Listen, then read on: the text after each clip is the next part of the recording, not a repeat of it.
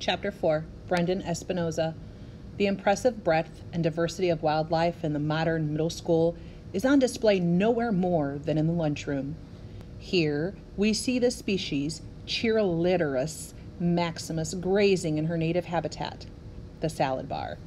I focus on Brittany Vandervelde and Letitia Butts as they make their delicate selection of lettuce, cucumber, and tomato slices. As I shoot, I balance the flip cam on my forearm to keep it steady. Everything looks better on YouTube when the camera work isn't all jumpy.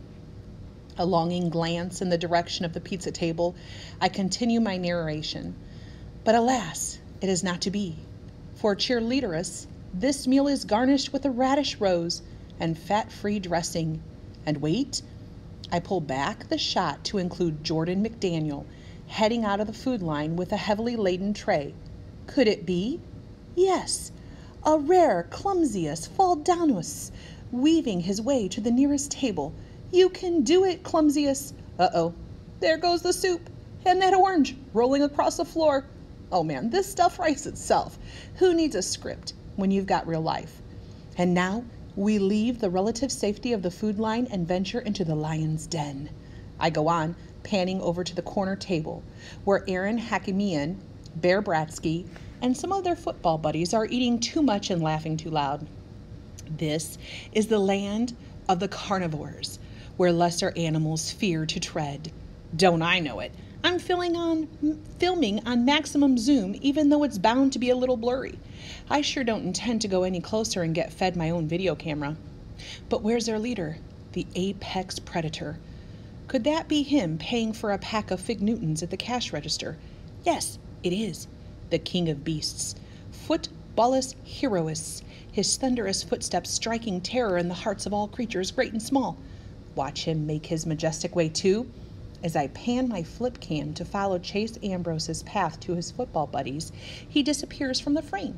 I frown. He's not going over there. He's headed to somewhere else. I get him back into the shot, struggle to continue my voiceover. But wait.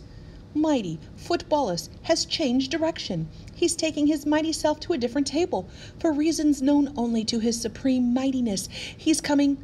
Oh my God, he's coming here. I whip the camera away fast enough to leave a trail of burnt air hanging in the cafeteria. He's right opposite me, larger than life, holding his tray over my table. Why is Chase Ambrose coming anywhere near lowly me? Does he know I'm making fun of him and his friends in a YouTube video? If so, I'm dead.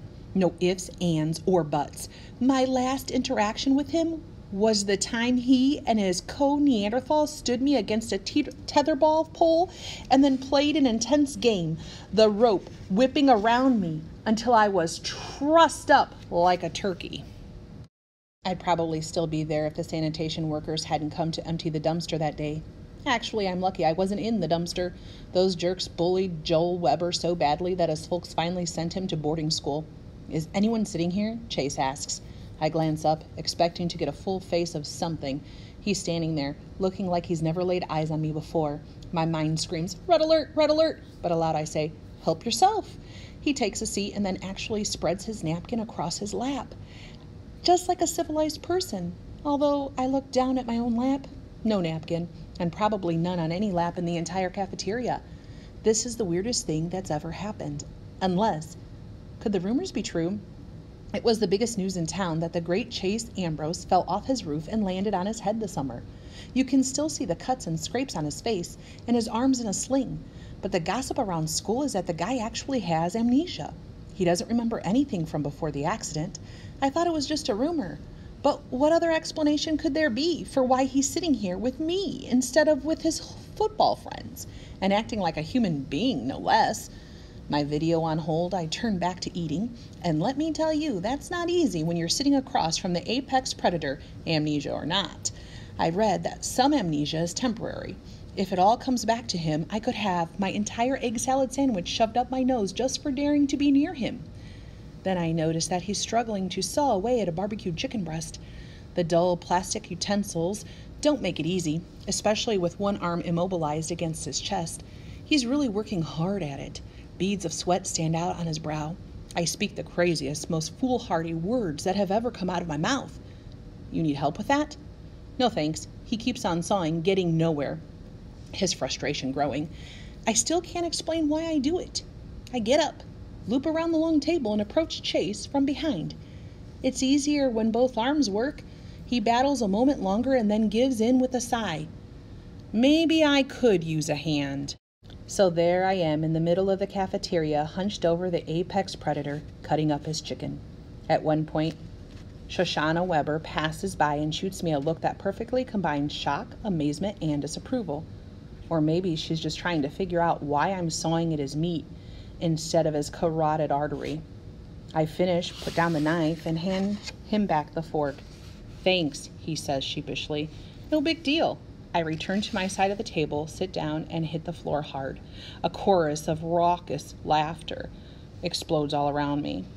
That's when I notice I'm surrounded by football players. Bear puts my chair down on top of me, trapping me under it. Chase, man, you're at the wrong table, Aaron exclaims. Come with us. We saved you a spot. They practically kidnap him and drag him to the lion's den. A few seconds later, the chair is lifted off me and somebody hauls me to my feet. Chase. Sorry, he says, looking uncomfortable. Come on, man, over here, comes a volley of shouts. He hesitates. They're your teammates and your best friends, I tell him. Because maybe he doesn't remember? Right. If I didn't know better, I'd think he wasn't that thrilled with the idea. Back in my seat, I take out my camera and realize that the video has been running the whole time. There's no picture, obviously, but the audio is all there. I might listen to it later just to prove to myself that I've had a close encounter with Chase Ambrose and lived to tell the tale.